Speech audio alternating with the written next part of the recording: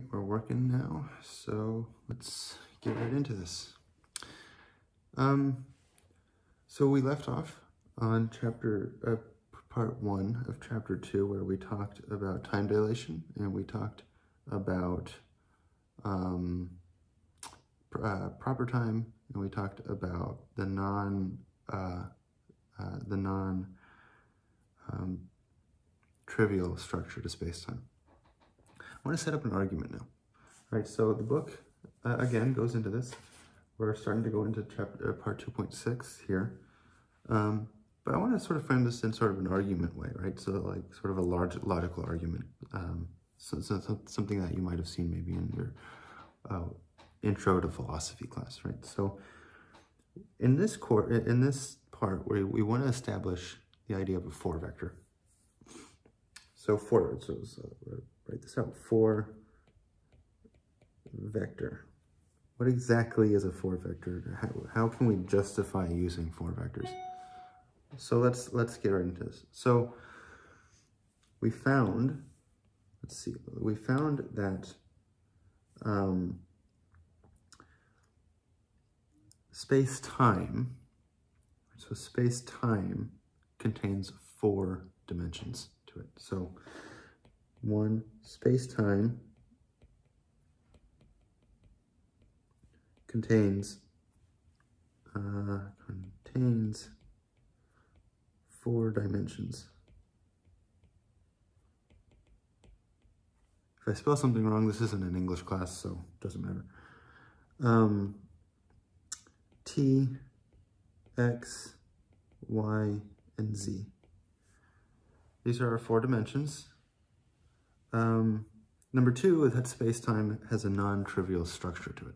Right? So 2, space-time has a non-trivial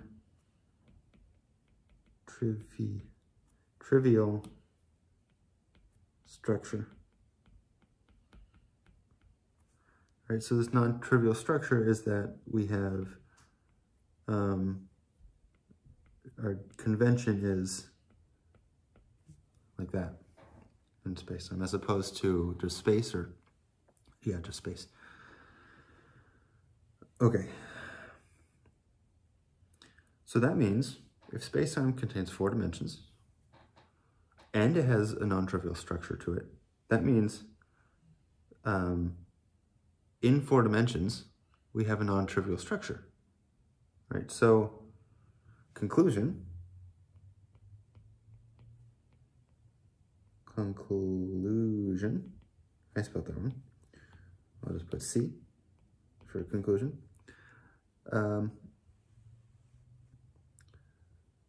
4 dimensions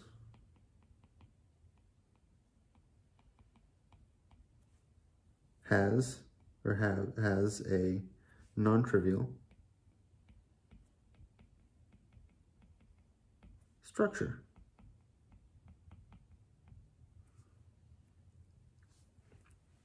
All right, this is weird. Where am I going with this? And again, I have sun glare. I'll try to move the camera a little bit. So where am I going with this? I'm simply saying that we need now, so we,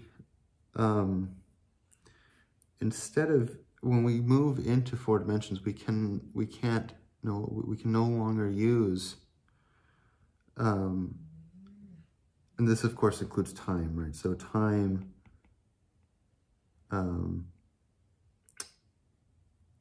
this is, of course includes time. We could have 4 dimensions of just space, right? But when we implement time, so I'll make that a little bit more specific. When we implement time,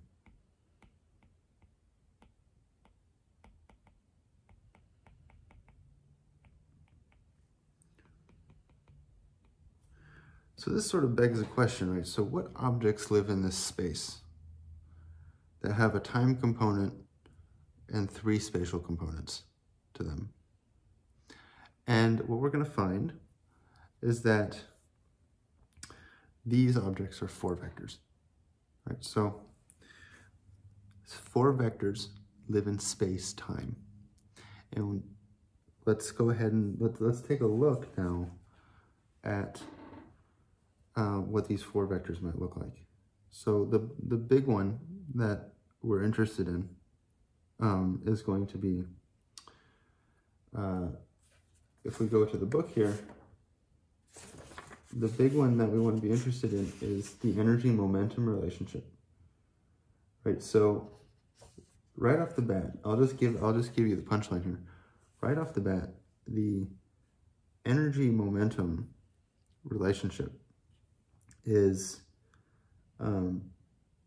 we have energy as our temporal component, and we have momenta in the x direction, momentum in the y direction, and momentum in the z direction.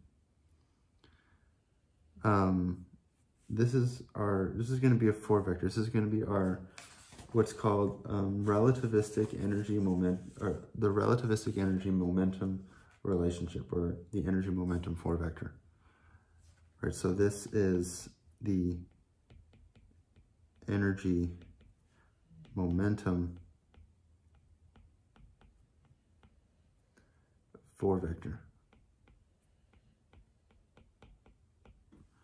So again, I can't reiterate this as much as I can reiterate this as much as I can, because I'm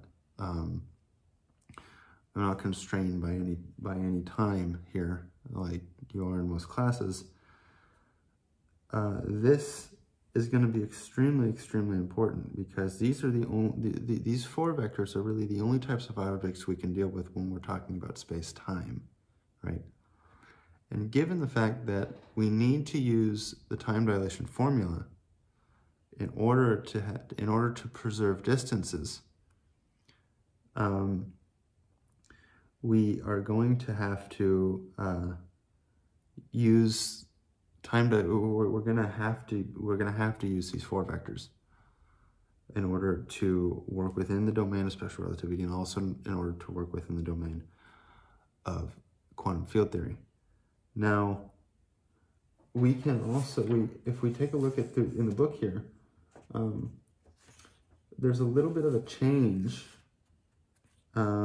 here when it comes to labeling stuff, right? So bear with me here, but when we label four dimensions, we could either label like this, delta x1, delta x2, actually I'll go like this, I'll go like this, delta x, actually, I'll go like this, delta t, delta x, delta y, and delta z, right? That's all fine and good, but eventually if we want to have more dimensions, right, we're gonna run out of the alphabet eventually. So what we do is this gets translated into delta x0, that's the 0th component, delta x1, delta x2, and delta x3. And this enables us to hack on more dimensions if we need to, or if we want to. But anyways, we're going to make this change right here. So this is a change we're going to make. Similarly with the energy momentum relationship, we're gonna do, instead of E P X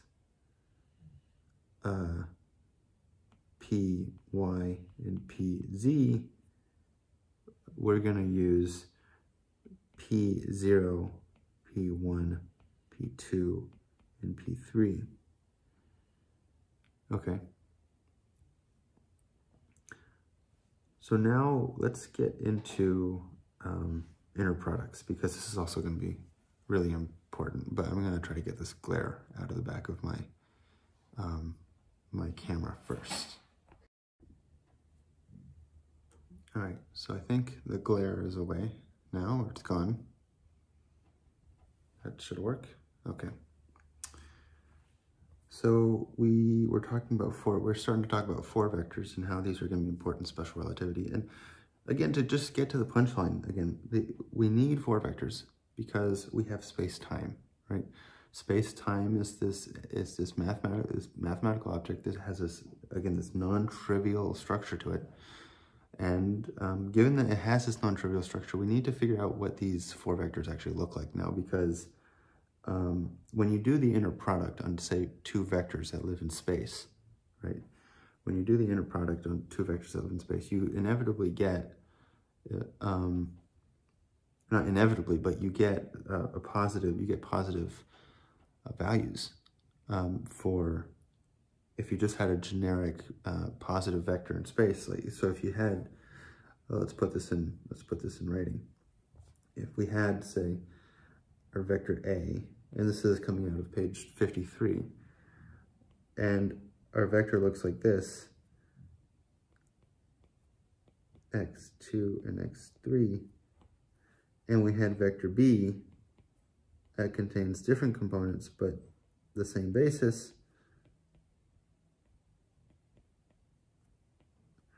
the inner product, again, that's going to give us this notion of a distance, right? So, and when we take the inner product of A with B,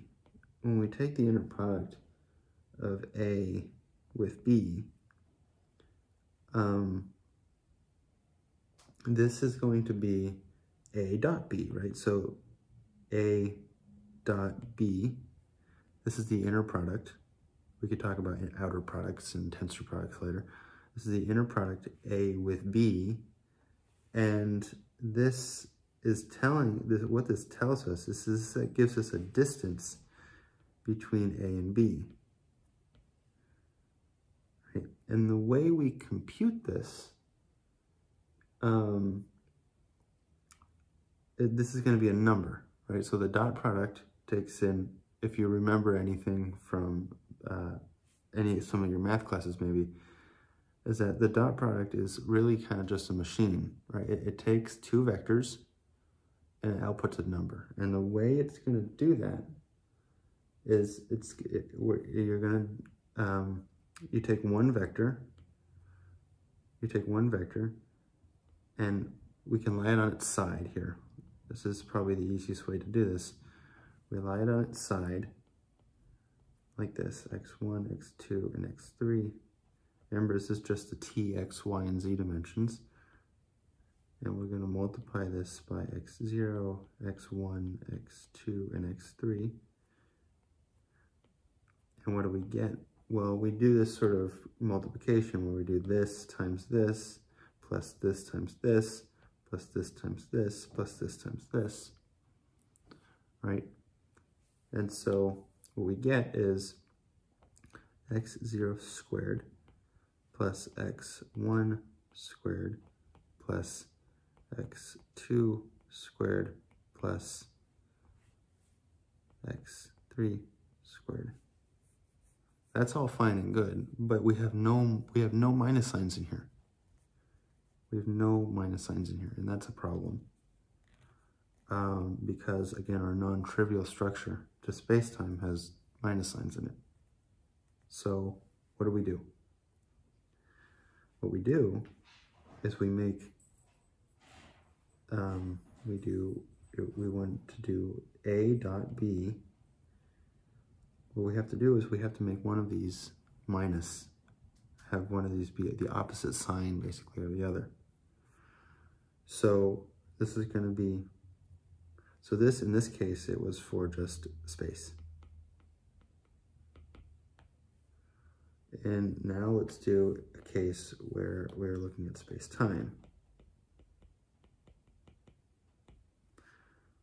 In space-time, so the distance between two vectors, A and B, is going to be x0 times x1 times x2 times minus x3. And that's going to be, zoom in a little bit more here, x 0, x1, x2, and x3, like that. You can see now what the consequence of this is. This is x0 squared plus, or minus, actually, minus x1 squared minus x2 squared minus x3 squared. And that checks out. So in space-time,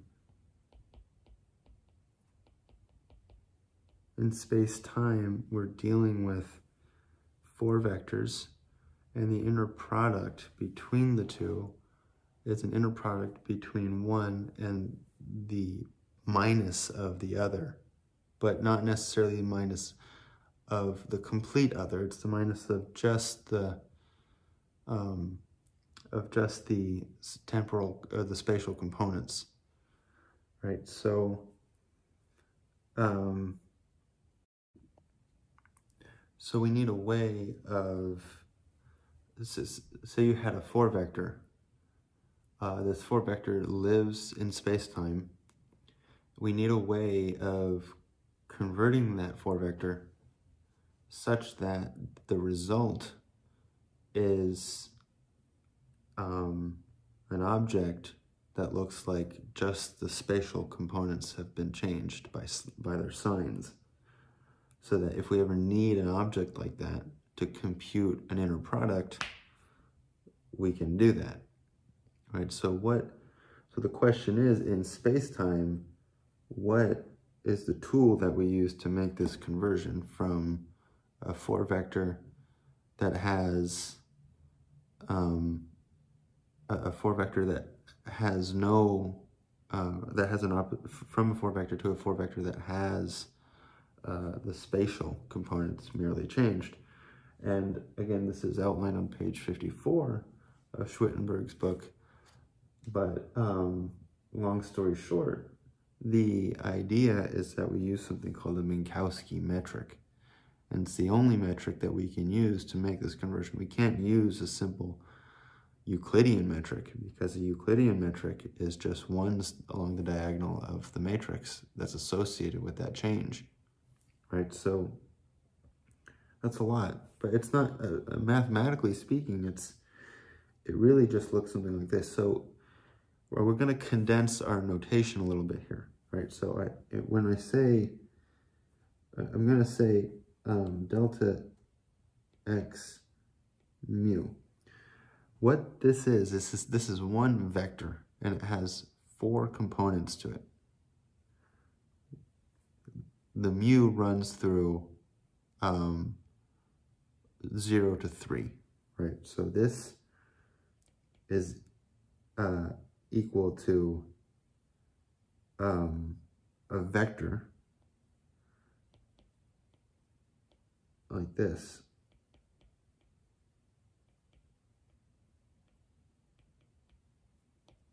That's a 4 vector. So whenever we see something like this, this is a vector, right? We can do stuff to this vector, right? And one of the things that we want to do to this vector is transform it in a way, not transform it, but change it in a way such that just the spatial components are changed. And the way we do that is through something called a Minkowski metric, right? So it looks like this. It's like a curly N as in the word new. That's new. I say new for other reasons in physics. N as in the word noodle. Anyways, we use and we have 2 indices on this, because this is kind of like a matrix in a sense. And this matrix looks something like this. 1, -1, -1, -1, -1. And we have zeros elsewhere. So that looks like this.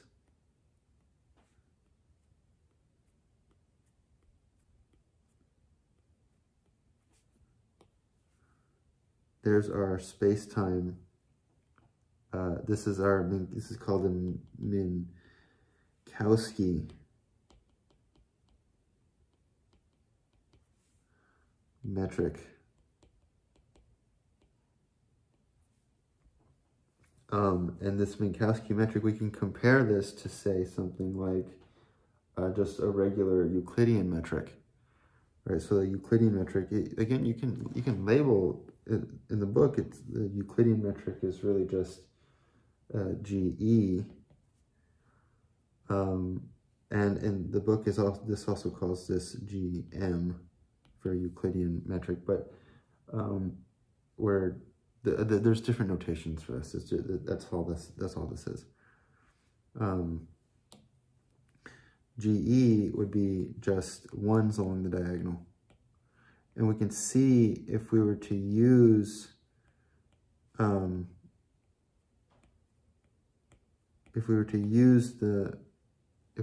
this metric, this one,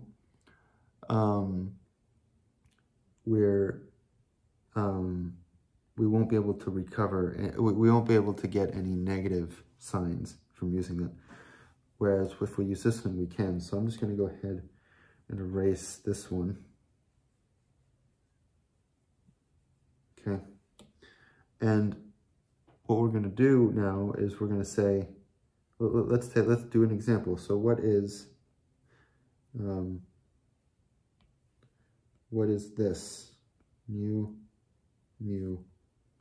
delta x mu, right? Well, this is equal to our Minkowski metric. I'm just going to copy it. See if I can paste. There we go. And then I'm going to copy this guy,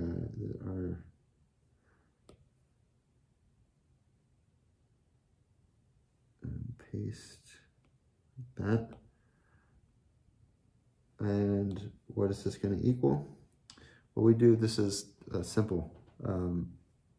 A matrix multiplied by a vector, right? So this is going to be delta x naught. This is just going to result in another matrix. I'm going to give myself some space here. Delta x naught, delta x1, delta x2, and delta x3 with minus signs on those guys, right? So now if we wanted to compute the inner product, we would do something like this. So the inner product between two vectors, say A and B, is equal to A dot B, which is, this is going to give us a number, and the number, again, is going to give us, as a formula, this is going to be, we have this guy here, this guy right here, and we want to multiply it by another vector, right? And the other vector is going to have this different component on it. So we can say this multiplied with a dot product of another vector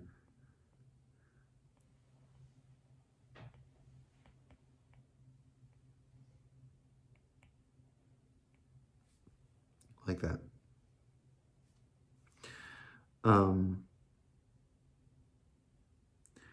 And so this here is a vector, right? This here is a vector, which means that this looks something like x nu,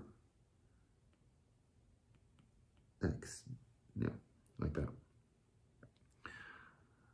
So essentially what this has done, this Euclidean, or this Minkowski metric, has made it is a tool. This is really just a tool in helping us to change the spatial components on a vector so that we can do stuff like the inner product and do stuff like that.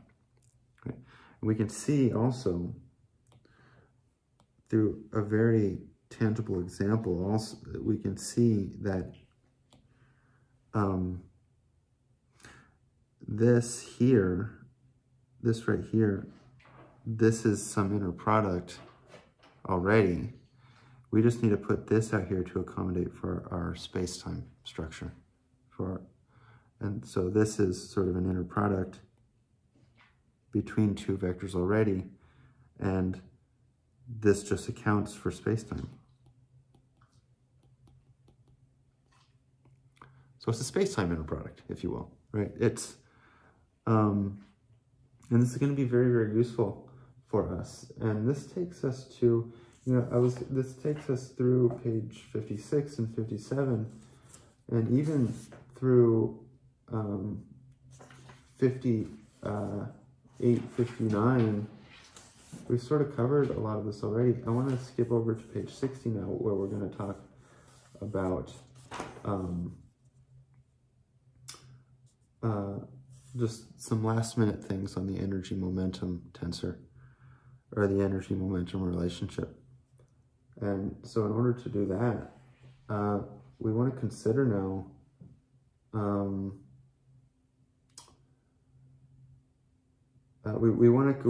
so now that we have these tools in our toolbox, let's recap. Let's recap before we get any further. So what we've talked about so far is we've talked about space-time. So here's a recap. So we've talked about space, the non-trivial structure of space-time, non-trivial structure of space-time, and how this is sort of fundamentally different than the structure of just space. And then we went into talking about the time dilation. Time dilation formula, that was important in helping us understand what proper time was. Remember, proper time was this idea that it's the time that one experiences in order to preserve distances, right? And that came from time dilation. So we talked about the non-trivial structure of space-time. We've talked about time dilation. And then we finished our time dilation in our first part of our special relativity review. And then we went into talking about four vectors and why four vectors were important. All right, so four vectors came from considering the four dimensions of space-time. Considering the four dimensions of space-time.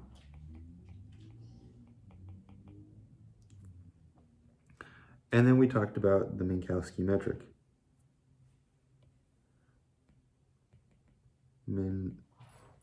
Minkowski metric as a tool to accommodate, as a tool to implement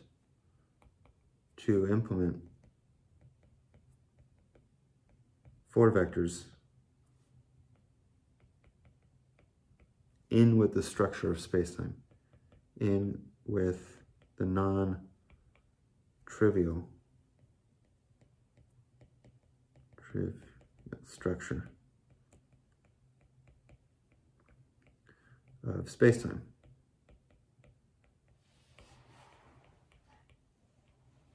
Okay? So that's what we've done. This is all super, super important, and I promise after this video we're going to get into chapter 3, which is going to be, actually, it might take another video or two. We also want to talk about Lorentz transformations.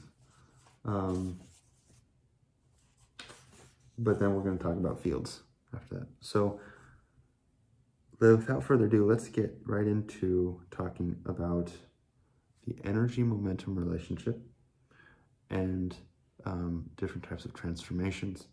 And once we're done talking about that, then we're going to do a full dive into fields. We're going to start off with classical fields, and then we're going to move on to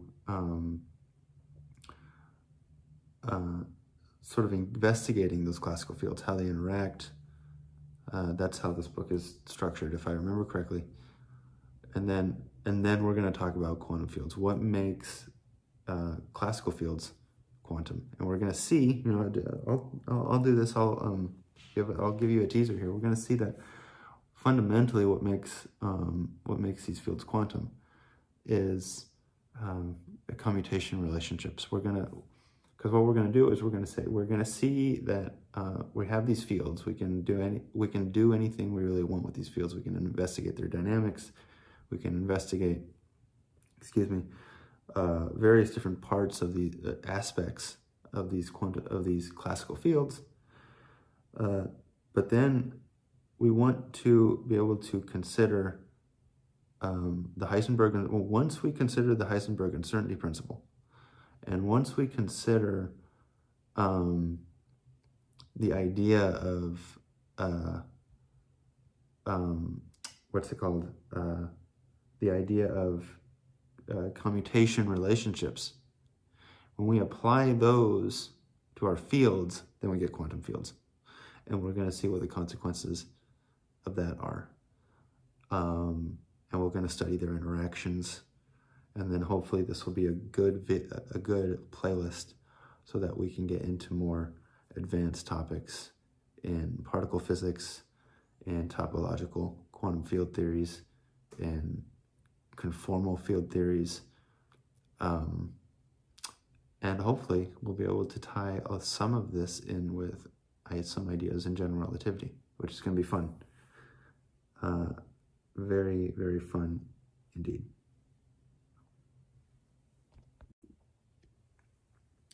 Okay, so I actually am going to put this in this video talking about the energy momentum relationships, just so that we can get a review done and over with, so that we can get into fields quicker. So we want to talk about now, let's get a new slide up here. I want to talk about, so this energy momentum relationship, we sort of have this tool now at our disposal of switching the components of a vector in a way so that they can accommodate for the space-time structure, in which, again, we have negative signs on our spatial components and positive signs on our temporal component. And that's what the Minkowski metric does. So just as a recap, the Minkowski metric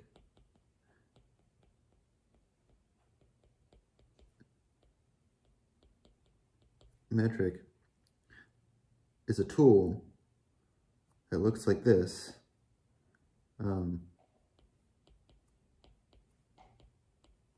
With zeros on all sides, in which it helps us take some 4 vector in space-time and convert it in a way so that we can get a proper notion of what it means to have an inner product on this space. So, in contrast with the Euclidean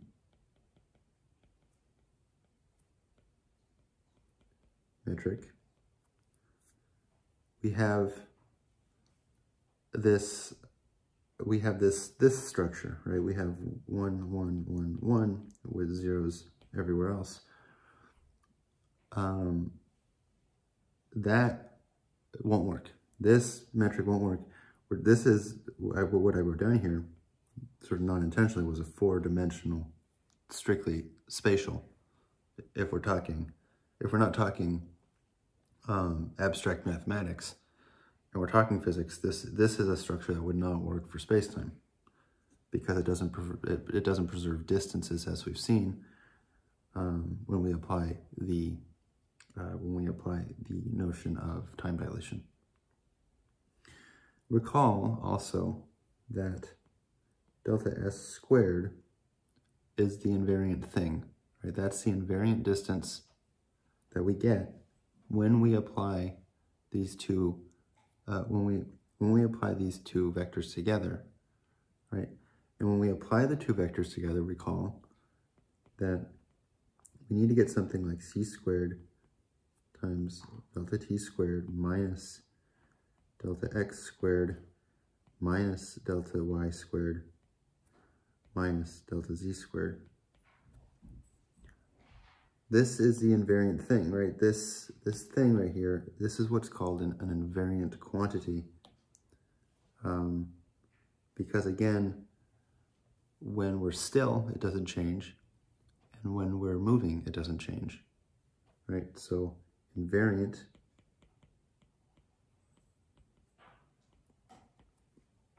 still versus moving. This is something squared, right? Remember, when we square something, this should give us this idea, rings in our mind of sort of measuring the hypotenuse of a right triangle, right? The thing that is left unchanged is the magnitude of that hypotenuse. Not the direction, it's the magnitude that's being preserved. And it's a number, right? It's a number. So more generally, we're speaking of a number, this delta S squared. This is what's regarded as being in the real numbers. This is a real number that comes out of this, and this is the product, the inner product of two vectors, as we've seen. The inner product of those two vectors is only possible through the Minkowski metric when we are talking about space-time, okay? So I like to draw things out a little bit. If we have some field, the Minkowski metric allows us to take two 4 vectors at a single point, like this. And from these two 4 vectors, we apply the Minkowski metric, right? And we get out of that a number. Okay? This is a very crude way of thinking about this, but it allows us to hopefully organize things in our head a little bit better. So let's talk about the energy-momentum relationship now. I want to consider, so the book considers this quantity x, big X equals P mu,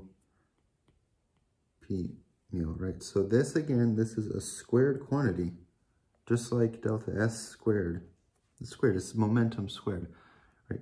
This is two 4 vectors, 2 4 momentum vectors, and we want to know essentially what the hypotenuse, or what the invariant quantity is when we do this. When we apply when we square the momentum vector with itself, or when we multiply the momentum vector with itself.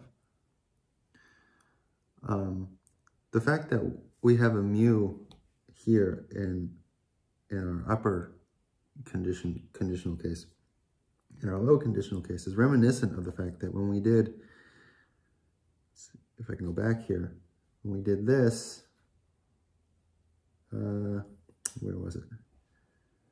Somewhere around here. Maybe not, maybe I erased it. Oh, right here, actually. So this right here, this, when we do this,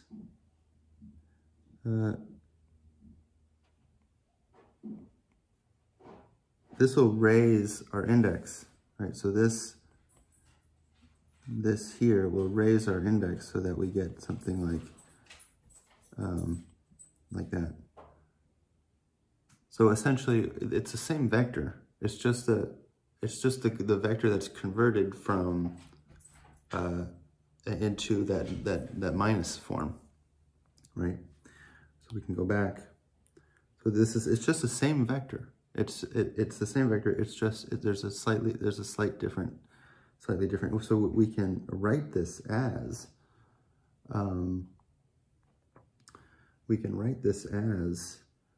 p mu. So times the Euclidean metric on this higher p mu on p nu, right? Because this here is the same as this. And we've seen that now. Excuse me. So what is this? So if we, excuse me. So the temporal component, this is, again, we're calling this a special relativity review, so I'm not gonna go over every detail in special relativity, but the temporal component of the, the 4 momentum vector, excuse me, is this. It's the energy divided by the speed of light, and we're going to see why. Excuse me. And then we have px, py, and pz. Okay, that's our 4 momentum, and then we have our Minkowski metric.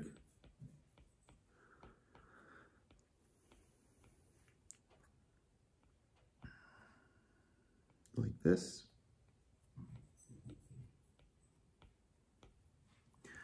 And we have our other vector. We're not really talking about covectors or anything like that yet. We will, but not right now. So we're going to do this again.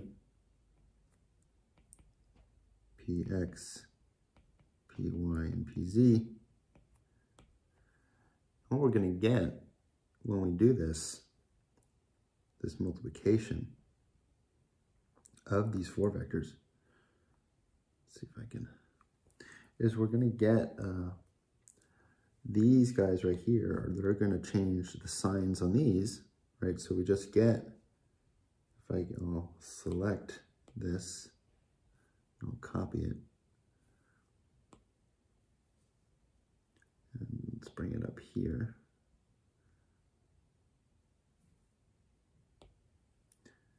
Bring it up here.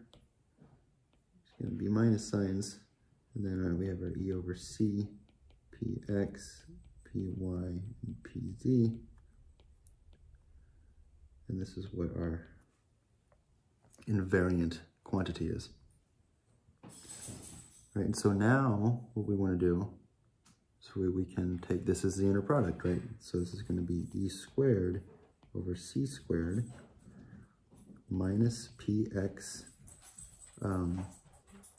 squared minus Py squared minus Pz squared.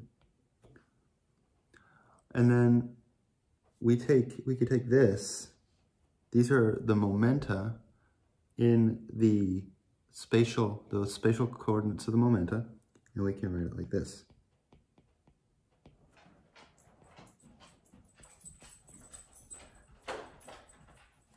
Where the line over the P denotes the spatial vector of the momentum. Okay?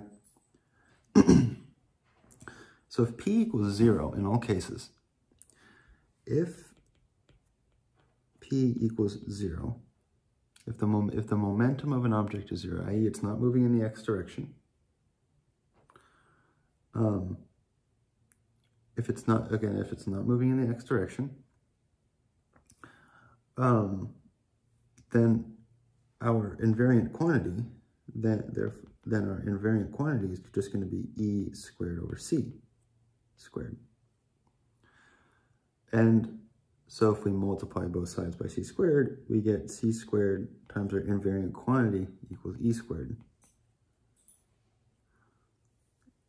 Okay, so then we could say, well, if our invariant quantity is m squared c squared, then what does that give us?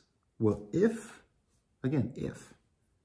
our invariant quantity is the mass of our object times c squared, then we get m squared c to the fourth equals e squared. Okay. Well, that means e equals mc squared. So that's in the case when we're not moving. When we're not moving in the x, y, z direction, in the x or y or z direction, then we recover this formula. The energy of the object is proportional to the mass of the object by c squared.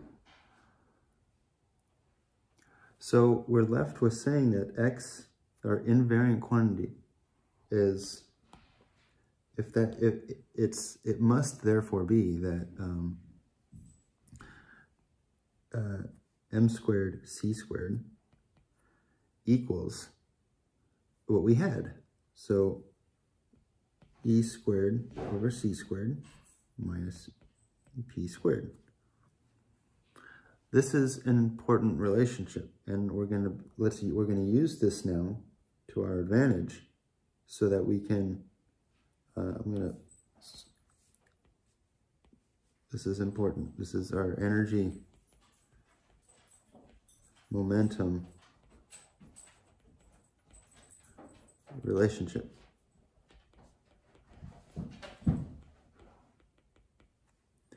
This is very, very important. So we're going to use this now to our advantage to try to figure out some things here. We want to determine now, but let's take a look at this a little bit deeper, actually. So what we can do here is we can really just rearrange a few things. If we rearranged a few things, then we ultimately can get to this point. Now, let's just do this by hand here. So e squared over c squared, what I'm going to do is I'm just going to rearrange this first. And we are left with, I have notes in front of me too, just so I don't go astray. We are left with, just by rearranging this, like this, plus p squared, like that.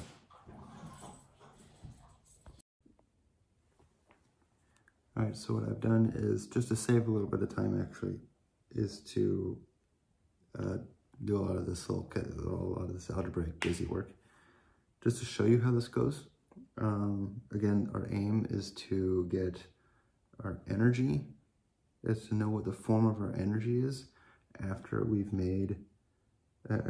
come to this energy momentum relationship. We want to isolate the energy, basically, when we want to see what that looks like. And what we come to is something actually kind of interesting. So here, I'll explain the steps here. So this is just, again, this is rearranging this right here. Again, more algebraic manipulation. We're just multiplying both sides by c squared. And p squared here, we can regard as p times p, momentum squared, basically. And we're also taking out m squared c to the fourth. So we have to divide this side by m squared c to the fourth. And when we do that, we're going to be able to cancel some c's out. That's what we're doing right here. Right? So I've copied that up here. And we have, in our next step, basically just replacing p times p with momentum times momentum. Momentum, again, being mass times velocity. So here's our mass squared times our velocity squared over mass squared times c squared. And then we can take this out because the square root of this is just mc squared. And that's interesting. E equals mc squared times some factor. And this isn't the case when we're moving, right? So this is interesting, right? So we could Taylor expand this. So this is something that people were interested in back, people would try to play with back then physicists do this all the time, actually. Taylor expansion is one of our best, a physicist's best friend. There's a lot of Taylor expansion everywhere. You'll see it everywhere. So it'll be good to get a handle on Taylor expansion. So basically what Taylor expansion is a way of approximating a function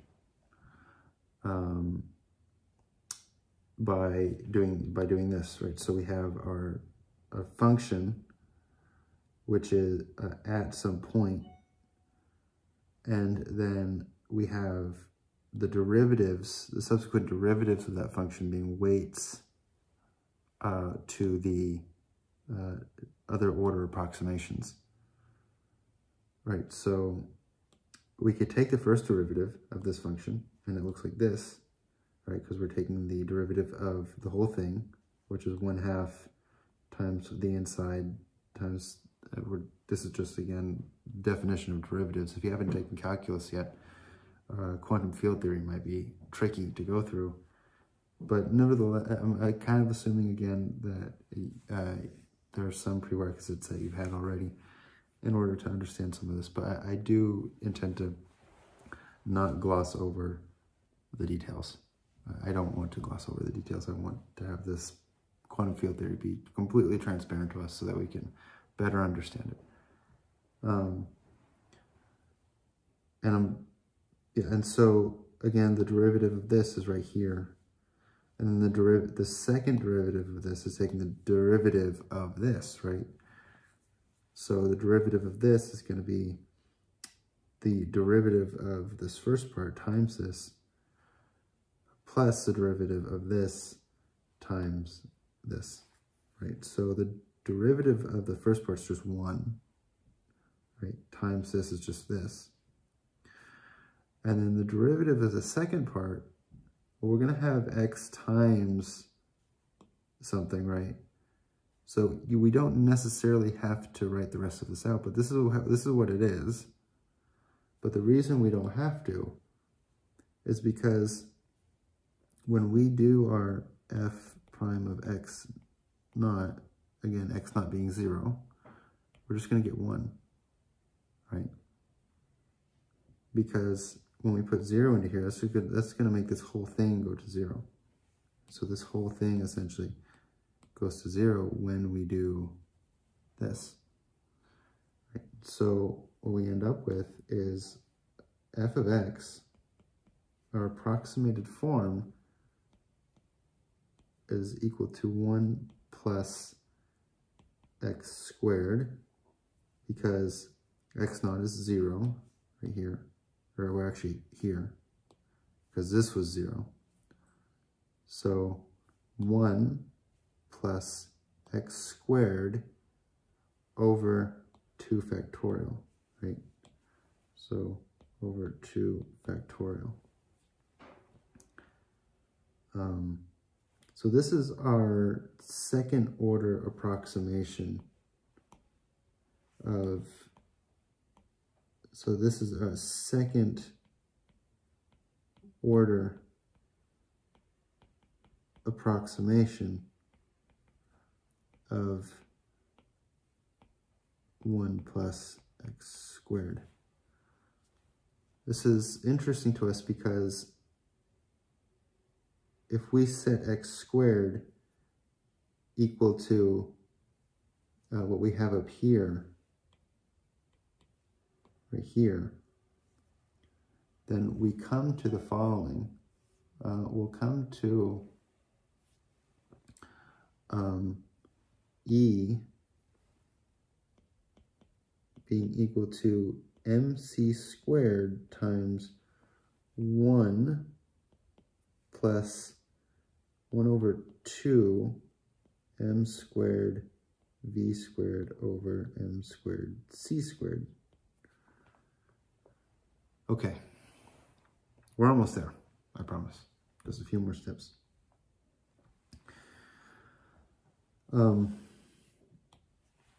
So we have this is an approximation on E now, right? So what we can do is we can cancel a few things. We can cancel m's, the mass of our object. And what we essentially get now is m squared, or mc squared times 1 plus 1/2 v squared over c squared. Okay. Well, now if this is approximately equals, we can now multiply this out. Almost there, I promise. We get mc squared plus 1/2 mv squared, and then the c squareds are going to cancel. You can see how that works. So E approximately equals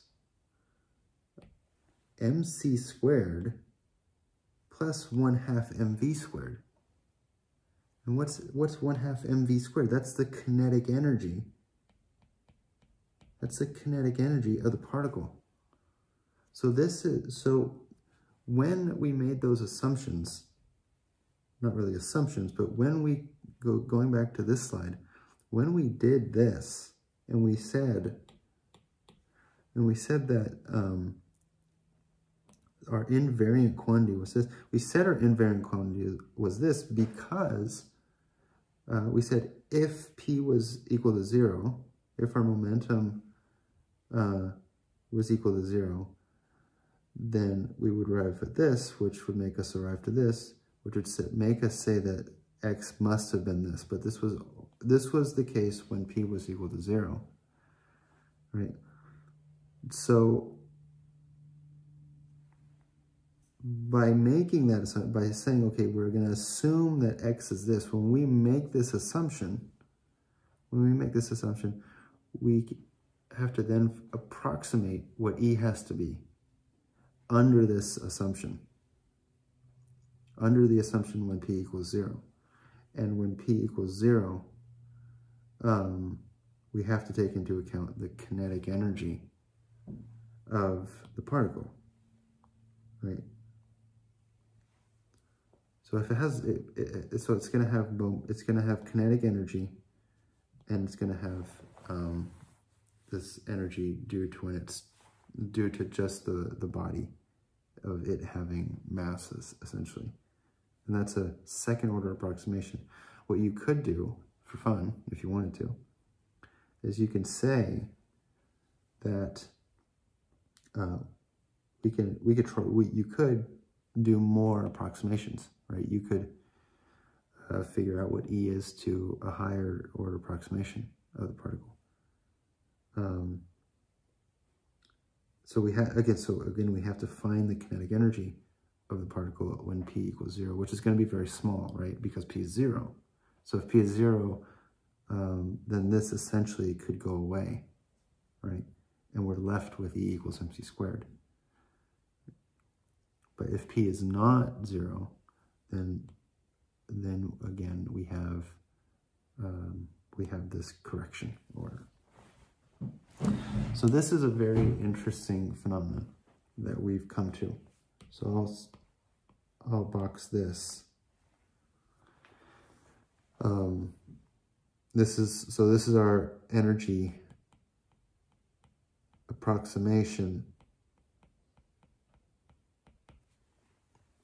And this comes to the conclusion of chapter 2 for this book. Again, or not, actually this is not the conclusion of chapter 2. We still have Lorentz and Poincare transformations to deal with. And we'll deal with that in the next video, because I don't want these to go on for too long. And yeah, so we're going to do a brief recap of Lorentz and Poincare transformations in the next video, and then we're going to jump into fields, classical fields, and all that fun stuff. So I'll see you guys in the next one. Thanks.